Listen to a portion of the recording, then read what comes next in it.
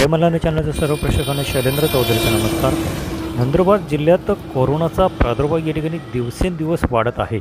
सध्या नंदुरबार जिल्ह्यात कोरोनाग्रस्तांचा प्रादुर्भाव रोखण्यासाठी लावण्यात आलेल्या संचारबंदी कालावधीत नागरिक काही ठिकाणी उल्लंघन तर काही ठिकाणी काटेकोरपणे पालन करतानाच दिसत आहेत। आज नंदुरबार जिल्हा रुग्णालयात क्वारंटाईन करण्यात आलेल्या काही रुग्णांचा रिपोर्ट हा निगेटिव्ह आल्याने 14 दिवस त्यांना क्वारंटाईनचे पूर्ण झाल्याने त्यांना सोडण्यात आलं होतं। अशाच एका क्वारंटाईनमधून 14 दिवस पूर्ण झालेल्या सोडण्यात आलेल्या रुग्णांमध्ये एक नटावद येथील 31 वर्षीय युवकाला कोरोनाचा लागण झाल्याची बातमी सायंकाळी अहवाल प्राप्त झाल्यानंतर त्याला पुन्हा क्वारंटाईन करण्यासाठी आणि त्याला पुन्हा ताब्यात घेण्यासाठी प्रशासनाची एकच तारंबळ उडाली होती। सदरचा क्वारंटाईनमधून सोडण्यात आलेला रुग्ण हा 31 वर्षीय रुग्ण नटावद येथे आढळून आल्याने संपूर्ण नटावद गावाला नंदुरबार जिल्ह्यातील नटावद गाव बंधात्मक क्षेत्र म्हणून या ठिकाणी प्रशासनाकडून जाहीर करण्यात आलेलं आहे। रुग्ण 14 दिवसांपासून याला क्वारंटाईन करण्यात आलं होतं। क्वारंटाईनचा पिरियड याचा 14 दिवसाचा कालावधी संपला होता। आज दुपारी जिल्हा रुग्णालयातील याची सुटका करण्यात आली होती, यांना सोडण्यात आलं होतं आणि यांना होम क्वारंटाईन म्हणून ठेवण्यात आलेलं होतं आणि हा नटावद येथे गेला असता त्याचा सायंकाळी रिपोर्ट हा पुन्हा पॉझिटिव्ह प्राप्त झाल्याने त्याला पॉझिटिव्ह झाल्यामुळे त्याला प्रशासनानं ताब्यात घेतलं असून त्याच्यावर आता नंदुरबार जिल्हा रुग्णालयात आयसोलेशन वॉर्डमध्ये या ठिकाणी ठेवण्यात येऊन त्याच्यावर उपचार सुरू आहेत। एकंदरीतच नंदुरबार जिल्ह्यात कोरोनाग्रस्त पॉझिटिव्ह रुग्णांची संख्या ही 19 वर जाऊन पोहोचलेली आहे।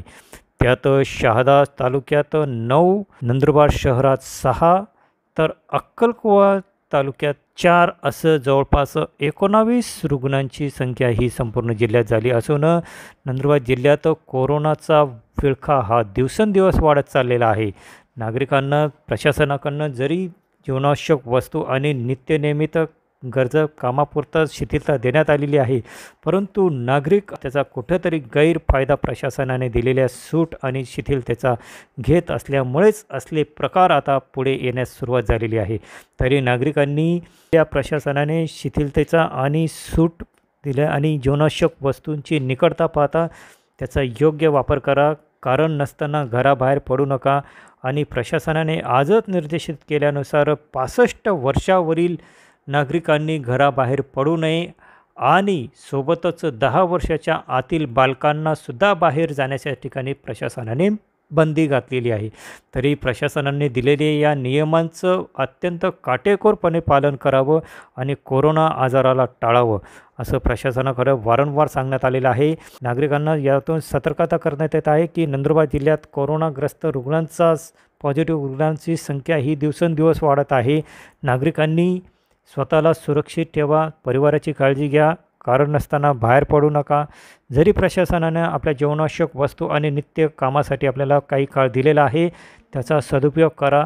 कारण नसताना घराबाहेर पडू नका। अनावश्यक किंवा अनावश्यक गोष्टींसाठी आपण बाहेर फिरू नये आणि गर्दीत जाऊ नये। जर बाहेरून आला असाल तर स्वतःला सॅनिटाईज करा। आल्यानंतर अंघोळ वगैरे सगळ्या गोष्टींचं काटेकोरपणे पालन करावं।